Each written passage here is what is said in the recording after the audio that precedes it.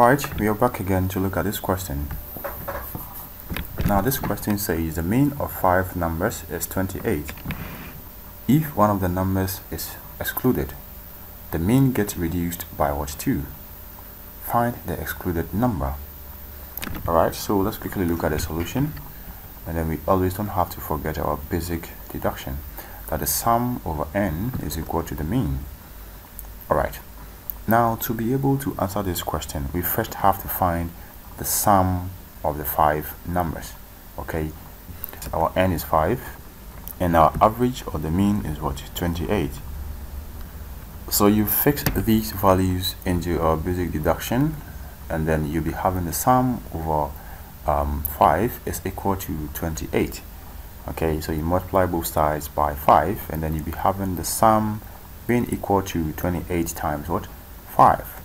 Okay, and that would be simplified to get 140. Alright, so that's the sum of the 5 numbers. Now if one of the numbers is excluded, okay, when one number is excluded, you'd agree with me that the n now becomes what? 4. Okay, initially it was 5 and 1 is excluded, so we'll be left with what? 4. And then also the average or the mean is reduced by what? 2. Okay, now the question is saying if one number is excluded, the average is reduced by what? 2. So our new average will be the old average minus 2. Okay, and that will be what? 26. Our new average will be this average over here. Okay, the average for the 5 numbers minus what? 2. Okay, and that will be what? 26. Alright, and now if the sum of the 5 numbers is 140, okay, and then one number is subtracted or excluded, what it makes is that the sum is going to reduce, okay, by a certain number which we don't know, and that is what we are going to find. So our new sum is 140 minus what? Y, where y is the number that is excluded. Alright, so you fix it into our basic deduction, our simple deduction, and then we'll be having 140 minus y over 4 is equal to 26. And you multiply both sides by 4 and you'll be getting 140 minus y is equal to 104. Okay, you continue to simplify this and you'll be getting the y to be what? 36. Okay, you'll be getting the y to be 36.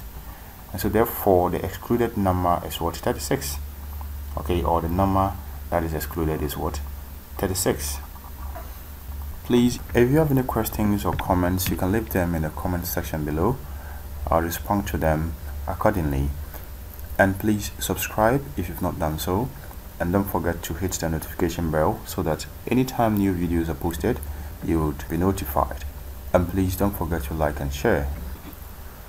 In the next video, we'll be looking at this interesting question, which says that Jack had the following grades this term. Okay, 87, 75, 90, 88, and what? 90, and what?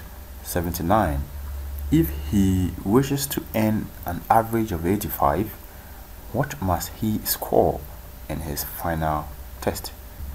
Sorry, there should be a question mark over here. What must he score in the final test? Thanks for watching.